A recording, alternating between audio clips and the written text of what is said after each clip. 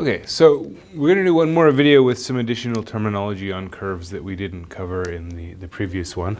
In the last video, we talked about some of the language around curves, like what it means for a curve to be smooth. We talked about orientation of curves. We talked about how to join two smooth curves together to get a piecewise smooth curve. And a few other related things. We did some of the notation that comes along with that. So we talked about like C1 plus C2, this kind of notation. One of the things that we didn't talk about, though, are closed curves. So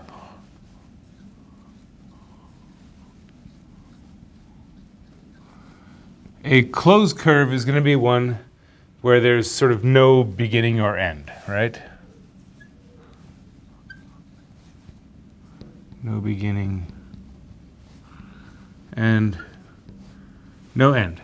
So what you want to think of here is think of a circle, right? Think of, any kind of object like this that goes around, forms a loop, right? So there's no beginning, there's no ending, it's just one loop that goes all the way around. If you were to parameterize this curve, right, we might still want to parameterize a curve like this, and so we might still want to define, a map R going from A to B into R, either R2 or R3. Maybe we should say Rn. Well, we'll say R3. So what you might deal with here is if you want to specify that this should be a closed curve, we might simply say that R of A should equal R of B, right? So the idea is that you start at some point, right? You go around the curve and you end at the same place that you began, right? So this is the idea. Okay, so closed curve, no beginning, no end. I'm gonna lose this green color. It's not all that great, right? So we start at one point, we'll go around, and at the same point. That's what it means to be closed. Okay. Oops. We can also talk about simple curves. So simple curves, these have no self-intersections. Okay. So this curve here is an example of a simple curve, a curve that's, say, something like a figure 8, right? Something where you have that point of self-intersection. This is not simple, right? It's still a closed curve, but it's not a simple closed curve, okay? So we have this idea, right? So anything where it intersects itself, you want to be careful too with your parameterization, right? You want to make sure that so basically in terms of a parameterization, one way to think about what it means for a curve to be simple is that if, if R of, say, T1 equals R of T2 with T1 less than T2, so we want it so that the only way you get the same value for two different points on your curve, right, using some parameterization, is at the endpoints. So T1 equals A and T2 equals B, right? So other than the endpoints of the interval, which both kind of map to the same place, you ask that there are no other places where there are two different T values, that give you the same point on the curve, right? That guarantees that you don't have this self-intersection.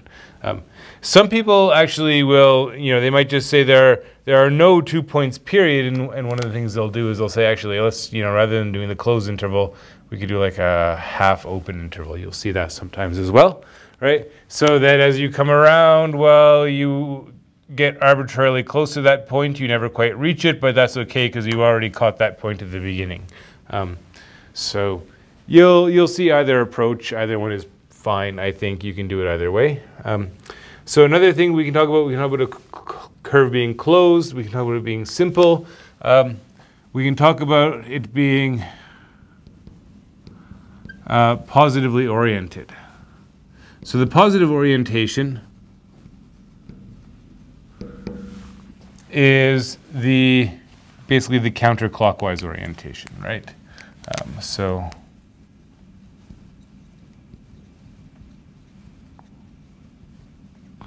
positively oriented means counterclockwise orientation if you're thinking in terms of a circle. So that means that you'd be going around, right, in this direction for this curve here, right? It's a little bit trickier. See, when you have a non-simple curve, now it's a little bit harder to say what the positive orientation is. You can still work it out, though. Should be this way, going around this way, this way. See, here's one of the things. One of the reasons why you got to be careful about this is that this works for this region here. But the other way to think about the positive orientation, right, is that you'll notice that if you have a closed curve, especially if you have a simple closed curve, then there's some region D that it's the boundary of, right? So if your curve C bounds a region D, the positive orientation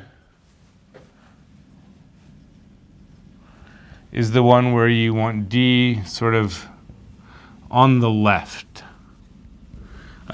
In the sense that if you imagine yourself walking around the curve, or you imagine like a person walking along the curve, all right, then their left foot is always inside the region, right foot is always outside. That's your positive orientation. But you can see that there's a problem when you have a curve which isn't simple, which is that, okay, my left foot's inside the region, I'm going along, going along, going along.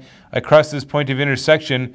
If I keep following the direction of the curve, right, you'll see that, suddenly my left foot is now outside, my right foot is inside, right?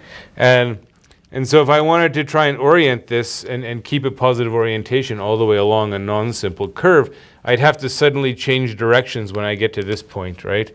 I'd have to reverse the orientation and go around that way, which is slightly awkward, right? It's not very natural from the point of view of a parametrization. If you were trying to give a single parametrization that did one complete loop of the curve, you'd find that that was a little bit difficult, right? Because if you were to parameterize, any sort of natural parametrization would have you go that way, and then you run into trouble, okay? So if you want to maintain this positive orientation for a given parametrization, you probably want to make sure that your curve is simple, right?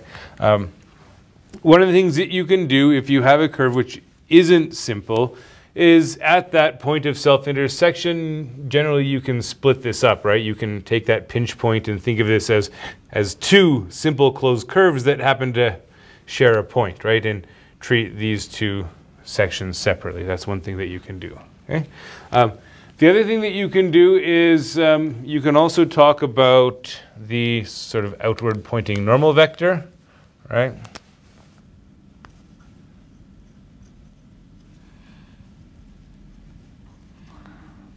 Okay, so at any point on the curve, right, you can introduce this normal vector, and this is sort of I guess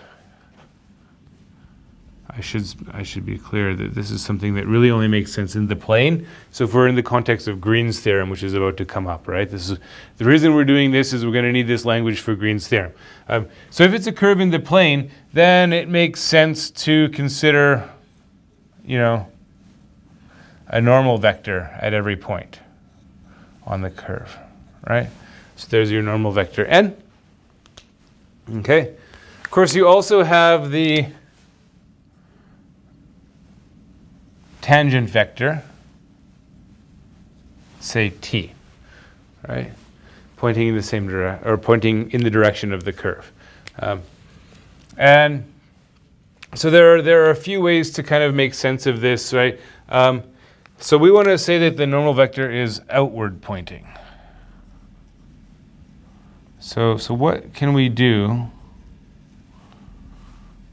to guarantee that this normal vector is outward pointing? Well, one thing you can do is, even though these are vectors in the plane, you can still make sense of cross product. And there is, you know, this these like right-hand rules and these sorts of things for cross products where you can say, okay, you take your hand and you imagine kind of curling from one vector to the other, and you see what happens.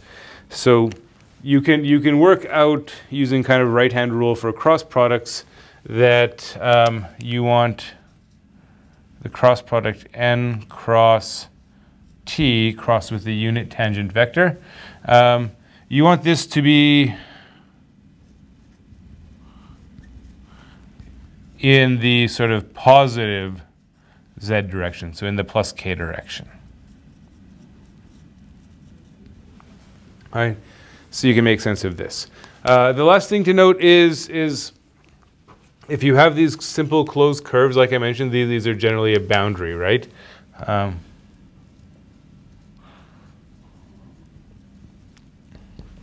So some other notation that you might see,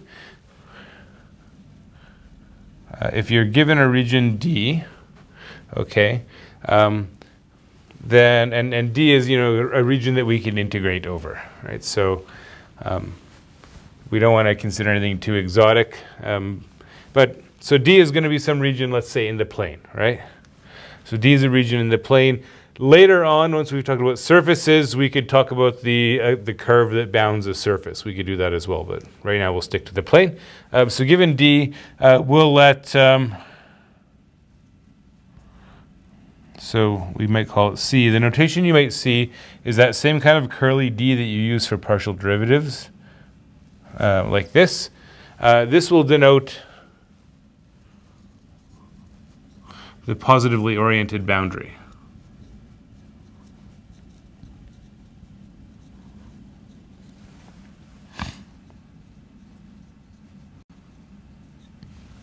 Okay, and so this is simple enough if your region D is kind of if it's a bounded, closed, connected region,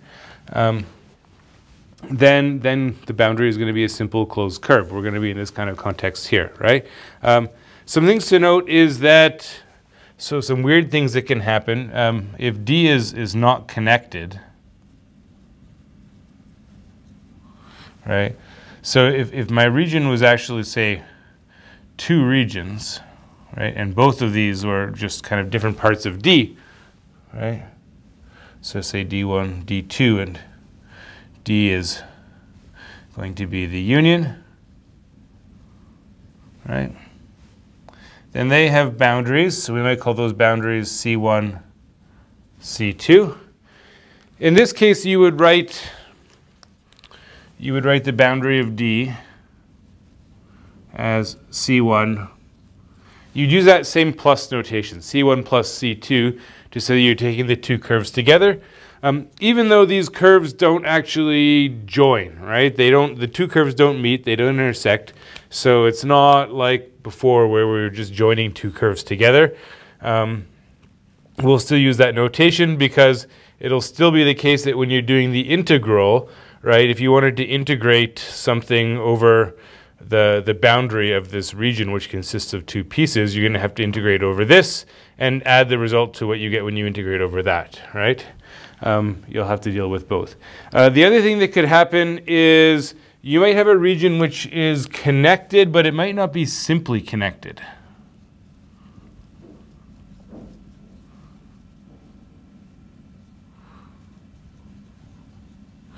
Right?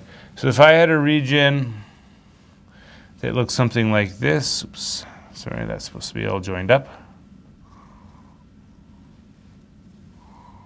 Right? And it's got a couple of holes in it. Well, you can still make sense of this. So D is going to be this region. We're going to have this curve C1 on the outside. If we give the two holes on the inside, if we give them the usual, say we give them the counterclockwise orientation, you realize that that's not the correct orientation for the boundary, right? Because if I'm going around this, then D is actually on my right. I want it to be on my left.